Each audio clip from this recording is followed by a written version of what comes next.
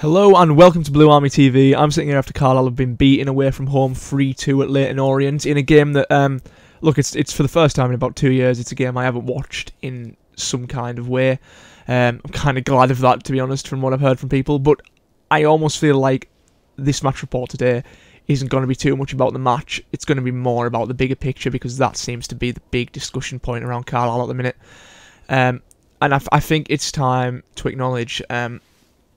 I'm not similar out. I don't think I will be, for until some kind of extreme happens where we're in a relegation battle in League 2 or something like that. Because he's such a hero of Carlisle, and it is a fair point that you keep someone based on what they're going to do in the future, not what they're going to do in the past. But look, it's time to acknowledge that there are people that think that, and that it's not just a really small, loud minority, or it's not just mental people on Twitter. There is a significant, I wouldn't say it's over 50%, but there's a significant portion of Carlisle fans that now are starting to question Paul Simpson and whether he's the right man for the job. And my answer to that would be, what's the alternative? Because look, you can't just sack a manager for the sake of sacking him. You've got to have somebody to replace him with. Like, look at when Paul Simpson got the job. When we sacked Keith Millen. We sacked Keith Millen because we had Paul Simpson lined up. We didn't sack Keith Millen because, he wasn't doing a very good job, which we did as well, to be fair. But the reason we did it when we did it was because we had Paul Simpson lined up and ready to take the job after he left. And look, I don't think there's a manager you can get in this position. Who takes this job? Who takes the Carlisle job 10 points adrift at the bottom of the league? They don't. That doesn't happen. And if you're gonna get a manager like that, it's a manager desperate for a job who isn't up to the quality of what Paul Simpson really is. And if you accept the fact that we're relegated this season, which I don't, we're 10 points off from safety, which means that's 3 wins and a draw away, pretty much. And there's 16 games left of this season, and it's not impossible. It's a very big ask, I'll give you that, but it's not impossible. And even if we went down to League 2, I don't think there's a manager that's got a better record of getting out of League 2 than Paul Simpson. To my knowledge, I think he's had 3 seasons there. The season he came in at Carlisle initially almost got us into safety, and we're talking, yeah. So every single time he's been in League 2, it's been a success. The initial one he came in, brought us on a brilliant run of form. Unfortunately, couldn't keep us up. The next season he had in League 2, we got promoted from it.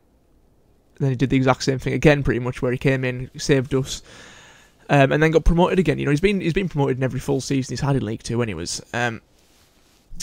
And yeah, so if we're going to be in League 2 next season, I can't think of a man better for the job than him. But you've just got to think at the minute, that performance today, 3-2, and it's a very flattering scoreline for us, And when we're getting beat, and it's still a flattering scoreline, that things are going wrong. It could have easily been 4 or 5 from what I've heard from people. And you look at the shot map on FotMob, 3 shots we had. 2 of them were a goal, 1 of them was a penalty. And you've got to think, very lucky goal for the first one. The second one was a penalty, which for some reason Sean Maguire was taking. You'd have thought that he'd give it to Luke Armstrong to just get him another goal, I suppose. But Sean Maguire apparently is a penalty taker now. I'm a little bit lost with that. But yeah, we're in a lost position here because there's no right answer of what to do. My opinion is stick with it till the end of the season. You would just give him a transfer window. You can't sack him now. We see him out to the rest of the season, and we give him the start of next season. And if next season the bad form continues, and we're in a relegation battle again next year, then questions need to be asked. And that's where I'm at with it at the minute. I don't think he should be sacked, because I think he's earned the right to have this season in League 1. It's a season that we never really expected to have, because he's been a victim of his own success in that way. We probably shouldn't have been promoted with the budget and the players that we had, and now we're in League 1. We're really outclassed by most teams there. And yeah, look, it's a tough one, because pretty much all of my fond memories of Carlisle come from Paul Simpson. You think of, the Morgan Feeney header away at Oldham, you think of the playoff semi-final at Bradford, one of the best days ever, and even better, the playoff final at Wembley where we won. They're the best memories as a Carlisle fan in my lifetime. I'm 19, I can't remember us ever having any success in the past. So Paul Simpson, for me, is the only person that's brought any success to the club that I support. And for that, I'm going to stay loyal to him and I'm going to stick with him for now. I'm not going to throw him under the bus at the first opportunity.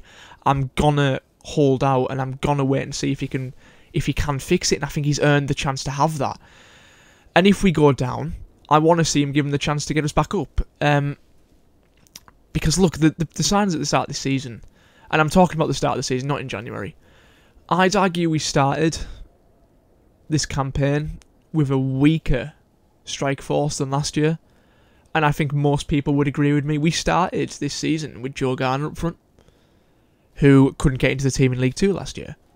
You know, and we were having performances at the start of the season where we were really playing well and just couldn't get goals. We couldn't score. We would lose so many games 1-0, 2-0. You know, we'd lose these games marginally because we were playing well but couldn't score. And the losing mentality of that, it takes a toll on the players, and we've now lost that good performance aspect of it, and it just looks dire. And you've just got to think, if we'd have picked up the points we deserved at the start of the season, we wouldn't be in this position. If we'd have had a Luke Armstrong at the start of the season, if we would have had Georgie Kelly at the start of the season, I think we'd been fine by now.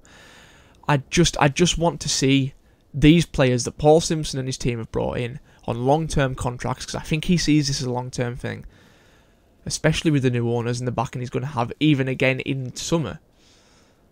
I want to see what he can do. I want to see what he can do given a full chance, given a full transfer window, because it's hard to do deals in January. That's a known fact in football.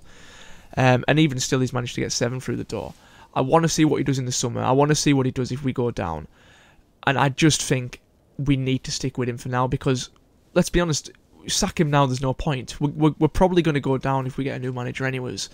So I think we just stick with the guy that's good at getting us back into League One if we go down. But at the same time, it's worth acknowledging that he has made mistakes this season.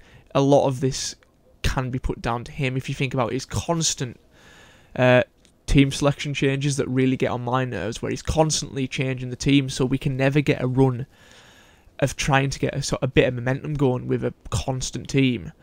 We've changed the goalkeeper we've had 4 different first choice goalkeepers this season.